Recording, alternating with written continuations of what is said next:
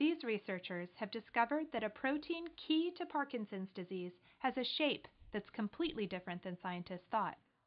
The protein, called alpha-synuclein, forms dangerous clumps called Lewy bodies in the brains of patients with Parkinson's and certain related disorders. The new study may redirect drug development efforts for the disease. Scientists have long assumed that in healthy cells, alpha-synuclein resembles a writhing snake. They thought it to be a single, randomly coiled chain of chemical building blocks. Scientists refer to this chaotic tangle as an unfolded monomer.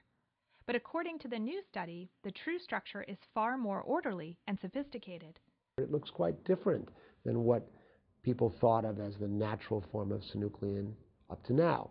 It is helically wound, not unfolded and floppy, and it is gathered together in a former or tetramer, 4 monomers, rather than a single unit.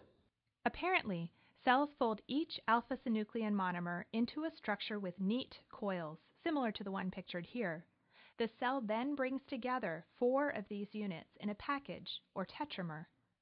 How does this discovery change our understanding of Parkinson's? The notion had been up to now that a monomer that was unfolded would aggregate into large and larger assemblies that eventually made this Lewy body, which is the hallmark of Parkinson's. But the study suggests an additional step. 4-member packages of alpha-synuclein must break apart before they can form dangerous clumps. And that means scientists have a new therapeutic quest.